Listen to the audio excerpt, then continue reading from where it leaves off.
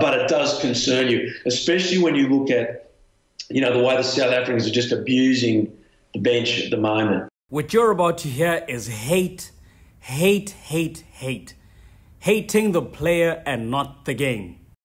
That was supposedly, the bench came in, just so your listeners, that was all for safety reasons, so that people didn't come on to positions they weren't trained for, so we didn't have injuries. We weren't putting back rowers in the front row. You know, everything was done for a reason. You know, they played 7 off the bench, you know, like 7 forwards. Really? Seriously?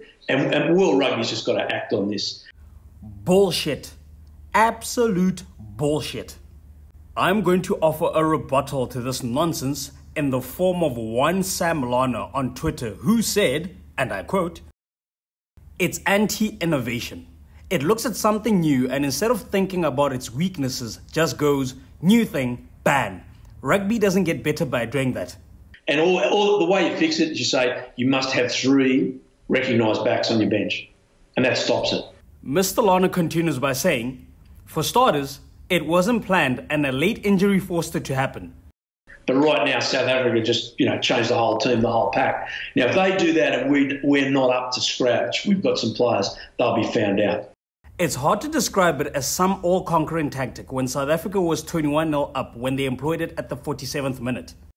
The rest of the match from then was 14-7 in their favour. And so it's obvious, South Africa's tactics are obvious now, what they're going to do. And we have to be ready for it. Exactly, Mr. Williams.